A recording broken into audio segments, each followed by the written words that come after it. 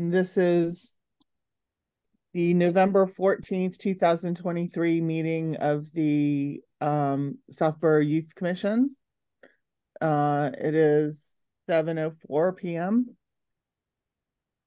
So we will review the minutes of the October 10th, 2023 last meeting, which was an in-person meeting.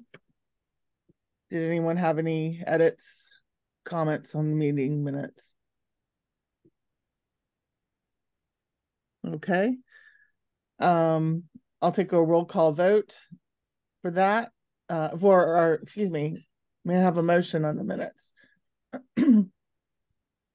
I make a motion to approve the minutes from the October 10th, 2023 Youth Commission Board meeting. Is there a second? I'll second that. All right, Laura. Roll call vote, aye or nay, I guess. Laura? Oh, yes. Okay. Aye. Susan? Aye. Karen Ingram? Aye. Sarah Micus? Aye. Lauren Ritchie? Aye. Next is the director's report. So Sarah Castle. Okay. Let's see. Winter Wishes has been very busy this month. We've had a lot of great conversations with Friends of the Southborough Youth Commission, who is managing the donation side of things. So the deadline for family applications was at the end of October. We do have some applications that are still trickling in. Some of them are referrals from the Southborough Food Pantry or the schools. And so right now we're really in the midst of connecting with friends on a regular basis to find out what kinds of donations are coming in. And then towards the end of this month, we're going to be working together with them on moving forward with purchasing the needed gift cards. As with every year, we've had several new intakes for counseling services at the beginning of the school year. Shannon has been very busy with the Encompass Coalition since we had approval for the Drug-Free Communities Grant. The first order of business, and a really very important order of business, is hiring a coalition coordinator. So she has now sat in on, I think it might be 6 interviews at this point. They've had a few promising candidates, and the one that they met with as recently as yesterday is someone that they're very excited about. And with all of the candidates of interest, they've been having them move forward with some extra steps to sort of better inform them about this person's work ethic and organization style, etc. So hopefully there will be a candidate hired in the near future. We've also been working on developing the website. We have a coalition member who's very well versed in developing websites through Squarespace, so she's volunteering her time to build that out for us. We received a grant from the Southborough Community Fund. Shout out to that group, who's been year after year after year been very supportive of the department and of Friends for that matter, with funding requests. So we received some funding for 2 speakers that we plan to bring in over the winter time. One of them will be in January, the other one in March. And not through this grant, but we are working on securing one more speaker for Mental Health Awareness Month. So hopefully we'll have some more details for you on that in the near future. Related to that, we've been doing a lot of planning for upcoming events. This Friday, we have, I think there's a few of you maybe in this meeting who are planning to attend, but this Friday we have a mindful art event. This is a redo of something we tried to put out last fall, perhaps fall of 2022. And it didn't pan out, but we're really excited with the amount of interest. It's a night of fun, friends, and self-care. And it's sort of modeled after a paint night, but with a mindfulness twist. And we're bringing back Kim Welch, who's a art therapist who I really love working with. She's going to lead us through that. We're doing a lot of planning for Mental Health Awareness Month and also for National Day of Unplugging. So we're excited to have more details on those things to share with you in the near future.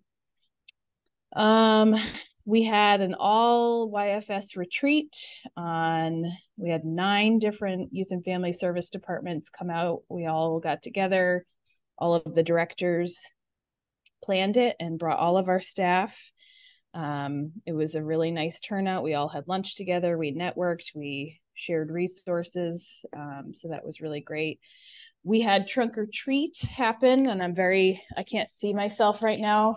Hopefully you can see, I'm holding up a copy of the Community Advocate. We made the front page for our costume, which was really fun. So that was a nice outreach event that we did. And we pre-stuffed bags for I think there were like 400 children that came through that line. It was a lot of people. But we pre-stuffed every bag with some information about our department, along with some of the things for kids. So it was a very effective way of getting information in the hands of families. And we have been very busy making updates to our reception room after getting approval to use some of the ARPA funds that went unspent. So Christina is the proud new owner of a beautiful reception desk. She finally has space to move around. She finally has a computer monitor, not just one, but she actually has 2 because her desk space is so big now. I'm just thrilled for her. And every time I look at her behind that desk, I think how professional she looks and how much more comfortable she looks. So we're very grateful for the opportunity to do that. We also have moved forward with purchasing new reception room chairs, which we assembled just yesterday, actually. And we have a few more pieces that we plan to bring into the room just to give it a fresh update and provide more comfortable seating for folks coming in. But if you have a chance to come by and check it out and visit us, we'd love to have you because it really looks nice. And I didn't mention one of the things on here. I'm kind of reading through everything, but it's all exciting stuff. We are working, Megan, Shannon, and I have been convening to talk about how we can deliver Shannon's workshops in different ways. We just have so many people who want the workshops who don't sign up for when they're being offered because the scheduling doesn't work. As you all know, we're definitely feeling tired of offering workshops and having to cancel them because of low enrollment. And so we're working on sort of a coaching model where Shannon will deliver workshops one-to-one or in a small group. So if we had a family who was interested in learning about QPR, husband and wife, for example, or a mother-daughter combo who needed to go through Listen with Love together, we would work with them on scheduling that during a time that would work well for them. Obviously, we can't cast as wide a net this way, but it's something that we want to give a try because we have the same people reaching out to us to say, I'd really like to take that, but it's not working for me. So, and then we have a few things coming up after this. We are sort of on the brink of a lot of holidays coming up. So things are a little, they're not slower, but there are a few disruptions to our schedules coming up, I guess is what I should say. So but we are still busy. We have some meetings, important meetings coming up. And we have been asked, Megan and I, to attend a training that's being offered to students at Algonquin called Signs of Suicide. Not quite QPR, but sort of raising awareness for students of what to look for. And because that training is potentially triggering to some students, they have requested that we come in and help sort of provide reinforcement for students. And that's going to be happening after Thanksgiving in the first week of December. So as of now, we are planning to go be part of the team of professionals to help sort of be available to any students who might need to talk to somebody after doing that training. So those are my updates for now. I could have just let you read it, but I was just excited to share all of it. So I don't know if there's any questions on any of that.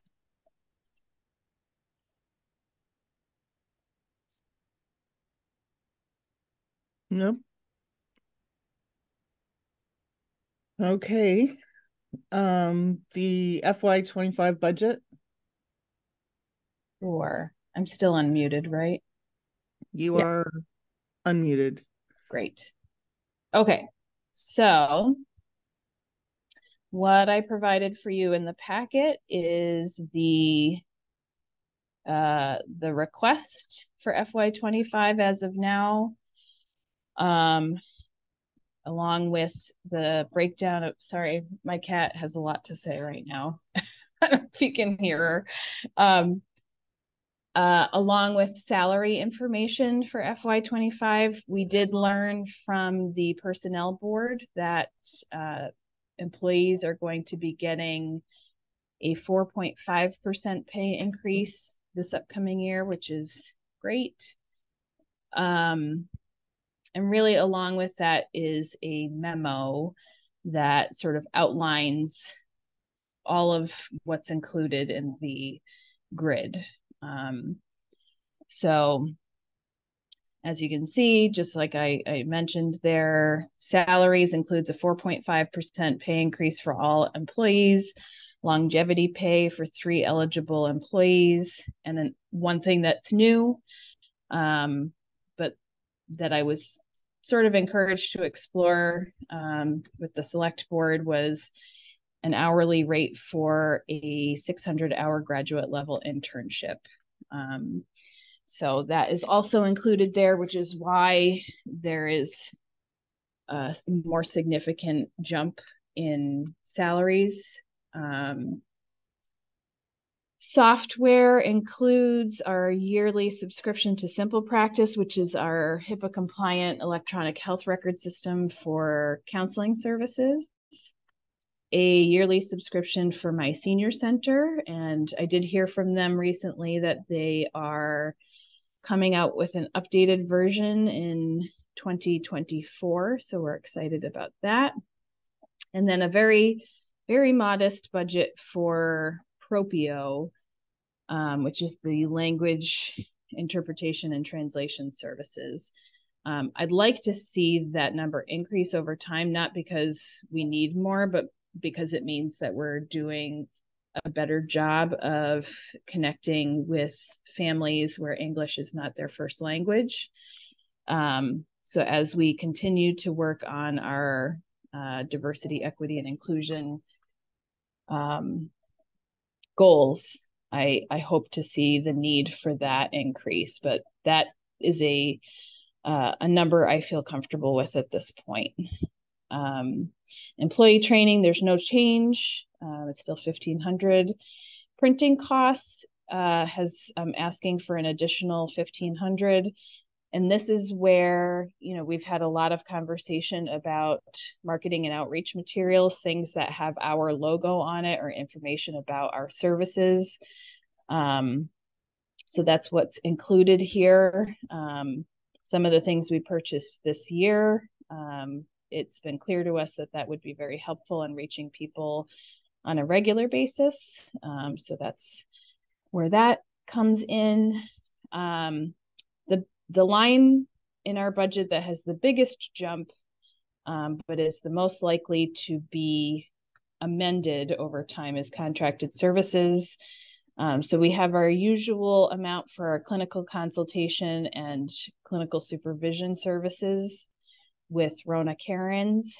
But what's added this year is a $25,000 annual contract with Interface Referral Service. I've been having conversation with our school superintendent, as well as members of the Southborough School Committee, about the prospect of the cost of Interface being shared between our department and the school department. And so I'm going to put the total cost in our budget for now. The school department is still in preliminary stages of developing their budget. There's a lot more moving parts. So it's going to live here for now, but it's hopefully it will change, and that it will be a shared expense. Office supplies, there's no change from last year. Program supplies, we increased that by $500 because we really tried to sit down and break out which programs are we offering on a regular basis. And that includes Mental Health Awareness Month, something during Pride Month, the outreach that we tend to do in the fall where we're going to trunk or treat, for example. So these are things that don't have anything to do with the department, but enable us to continue doing our job, and engaging in these programs. So that's where that line, what that line covers. And then mileage, there is no change there. So this is not really any different from the last conversation we had, with the exception to salaries. I think the last time I presented this to you all, we did not know the percentage pay increase for SAP employees. We do know that information now. Otherwise, everything else here is what we discussed last time. So I don't know if there are any questions. This is what you have in the packet is going to be, with your blessing to move forward, will be what I actually submit to our town's finance team. Is the first stage of the budget submission. So do we need a vote on that if it's with our blessing? Yeah, I think that would be helpful.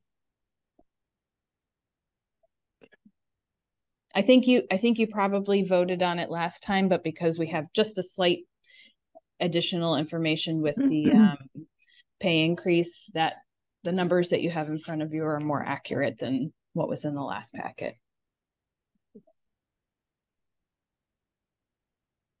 I don't have any questions on it. Does anyone have anything? All right, can I have a motion, please?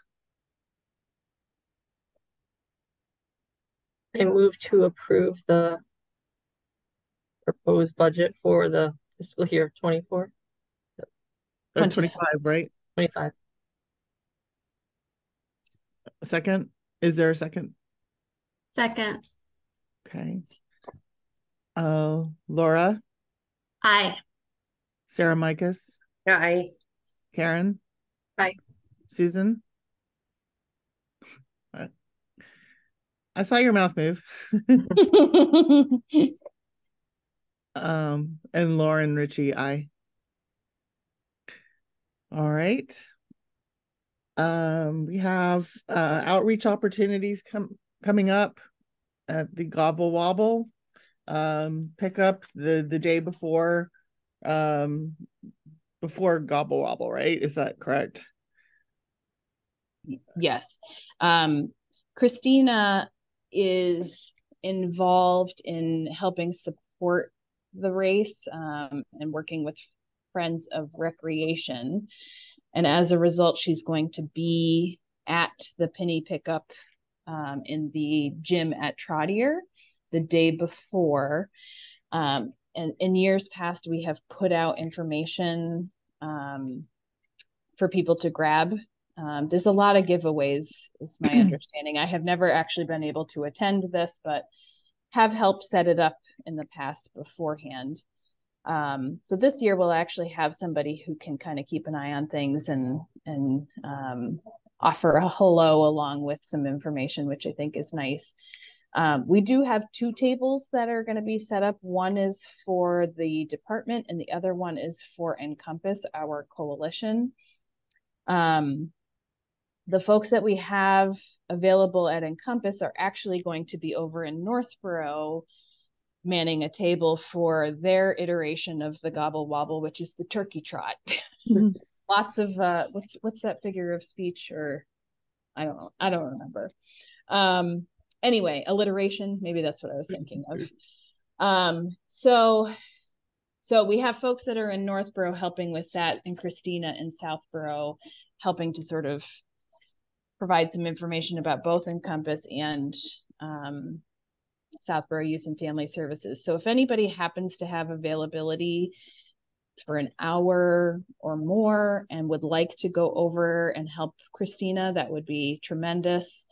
We're going to help with setting up, but we don't have the capacity to be able to be there with her during that time. So, Sure. Will she set a sign up Genius, or should we just reach out to Christina? I can ask her to do that. I don't. She sometimes signs up time slots or whatever, but if not, yeah. Okay. Yep.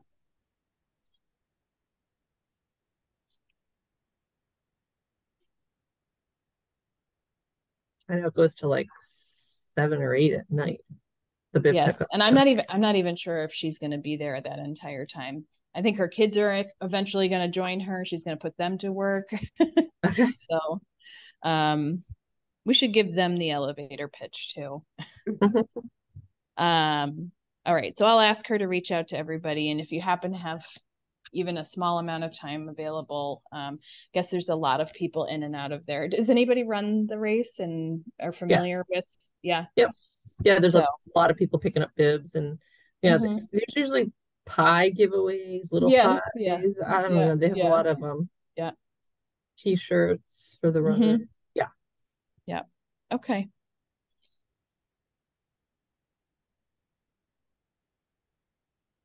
So that's it for that. Did we have any other outreach opportunities that anyone knows of or would be coming up?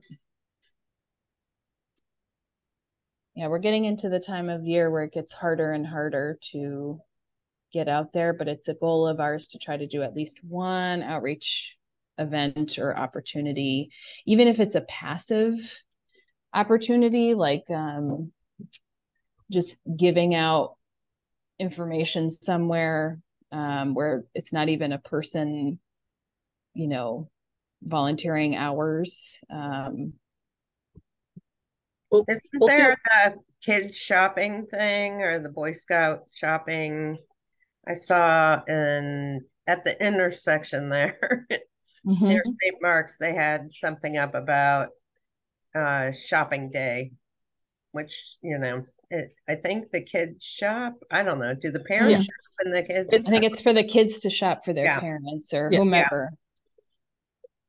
Yeah. And then Winter Wishes, I know we're going to be doing like a lot of the Santa Day and stuff. We're going to have flyers out for Winter Wishes.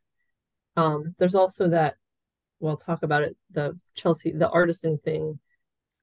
We called it the mini shoot, but I guess they're calling it the artisan sale or whatever on the 26th, but I'm not sure if we wanted to include any other information. We're going to be having our Winter Wishes flyers available, but nothing really Youth and Family Services. But that's November 26th. Correct. 10 to 4 at the community house on Sunday the 26th.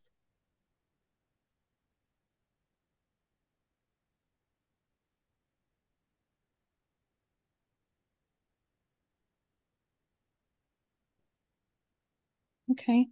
Any other outreach? Sarah, were you about to say something? No, I saw the screen go green somewhere.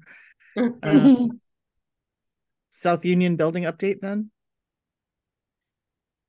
Yes. So I haven't really chatted too much about it because everything is so kind of up in the air. But if you've been following any of the conversation about our building, I know it's been sort of been talked about for a while. And there's been some more recent development. The select board has been taking a closer look at our building and what some options are. I'm not even going to pretend to summarize that all efficiently because there's been so much conversation and so many different prospects. But the most recent, where we've landed as of right now, and I think I'm comfortable sharing this because it's now been talked about with the select board that there is a potential for our department to eventually move to the flag school. Some of you might scratch your heads and say, I thought I knew all of the schools in Southborough and I've never heard of the flag school, because that's what I did. I said, are you kidding me? There's another school in Southborough. Don't we have enough? But the flag school is actually where the current historical museum is, which is behind Pilgrim Church and sort of behind Town Hall. So right now it's serving as a Southborough Museum. It's very cool inside. I had an opportunity to go check it out. But they are eventually going to be moving. The timeline on that is unknown at this point, but what's really interesting is that where we used to be, Fayville Hall over on Central Street, that was the building that we used to be in before we are now, was purchased by the Historical Society and is being updated. And so the museum is going to be moving into the building that we used to be in. So things are sort of contingent on all of that. But that is a town-owned building, and they are looking at putting us in that building. It's still, up in the air at this point, but I wanted to share that prospect with you all, since it's been part of the conversation. I've had a chance to go over there and look at it since it's being proposed. I wanted to know if for sure it would be a good prospect for us. And if that's what ends up happening, I'm happy to share that both myself and Megan have taken a look at the space and feel like it would be a good fit for us. It's both private because we would be the only department in the building. But what I really love is that it's still very centrally located. We're right across the driveway from the food pantry, which is an organization we work with very closely. We're very close to the library, which is another partner of ours. We're right in the same parking lot with Town Hall. The amount of space that we would have in there is very similar, if not better, than what we have currently, and the flow is a lot nicer. So obvious facilities would have to do some work to it to make it work for office space because it's a lot of open space right now. So this is, at this stage, it's just a prospect that's on the table, and I just wanted to share it with you. With regard to South Union, because we are still in the building, and because things are still tentative with where we might end up in the future, the town has most recently heard from St. Matthew's Church about the prospect of them acquiring the building. So there's still a lot of conversation about what will happen with the building, and what the timeline on any of these things means. But I wanted to share with you at least the knowledge that what I was aware of. Does anybody have any questions on that? We're not going anywhere for right now. And even if a plan was put in place, it's probably going to be a couple of years before anything actually moves forward.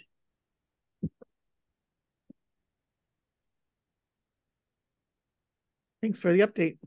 Sure. Speaking of updates, Friends update, Karen. Okay. Okay, so we had a Celtics ticket fundraising, we'll call it a raffle, but anyway, so someone donated, we had an anonymous donor that donated 4 very good tickets to a Celtics game. It was this past Saturday, I believe, the 10th or maybe the 9th or 10th, this past weekend. And we were able to raise $2,150 from raffling off those tickets. And so that was a pretty easy fundraiser. And let's see, the next update is, okay, so the winter mini shoot event, that's what I was just talking about. It's a really now Chelsea's event. She's calling it an artisan sale. So it's 10 to 4 at the community house on Sunday, November 26th. And friends will have a table there, and we're going to have 2 baskets. We used to try to do a big table get a bunch of vendors, and so it's just a little too much. We also have our event in May, and we don't want to double dip and keep asking local businesses to donate. So we're just going to put together an adult basket with some wines and gift cards and spa stuff and hair salon stuff, and then a kids basket with some toys and other stuff. And then so we'll be sitting at the event and raffling. People can buy tickets to win those baskets. And we'll have our flyers for Winter Wishes if anyone wants to donate to the Winter Wishes program as well. And what's the next one? Okay, so Winter Wishes campaign. Oh, Kathy provided some updated numbers, Kathy Cook. And she says, bear with me, one email. Okay, current friends buckets as of today. Winter Wishes and Camperships has $9,761. I don't know if you want any of the other updates, like as far as the emergency fund and all that other one. Do you guys want those updated numbers? No? No. Okay. So our Winter Wishes fundraising is going well. And the next event, our big event, is going to be in May. We're changing it for Mother's Day. I think I already mentioned this. Mother's Day weekend. It's not going to be the day before Mother's Day on Saturday. We're going to move it up a week, and it's going to be actually Cinco de Mayo. But we are in the process of trying to see if we can get insurance to have a jump house or bounce house on the front of the community house lawn, just to attract more people to come, have a bigger, wider audience. We're partnering with Kinder Group, and so, we thought that it was fitting that they're going to have a lot of young families. So we wanted to provide some entertainment for the kids. We could get some middle schoolers to watch the kids while the parents are shopping. So I reached out to Dan Donahue, who's on the president of the board at Community House, and he emailed back and he said that spoke with the insurance agent. He said the liability flows to the entity that rents the bounce house, not the place where it's set up. So it's really not community house insurance. It's if we're renting it out as friends.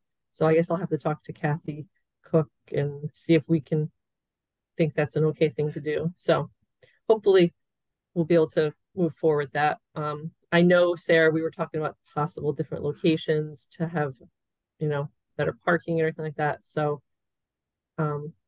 we have not nailed down that, but plenty of time to yes. keep thinking about. Yeah. But we just wanted to make it, because I feel bad. We have these vendors and it's a great event, but we just have such little audience. We didn't, maybe it's because it was Mother's Day, but I think a bigger draw would, if we had stuff outside at the corner of, the library in St. Mark's, and if we had a bounce house and, on a Sunday where kids didn't have as much sports, maybe, and hopefully it's a nice enough day. So it'd be nice to get some more people in. And then that is definitely an event that we could have a lot of, outreach for youth and family services too. And I think that is all that's going on with Friends right now. Okay. That leads us to adjournment, if there's a motion for that. Can I just say, yes, 40 minutes is probably the fastest youth I was commission like, I meeting. just looked, I'm like, really?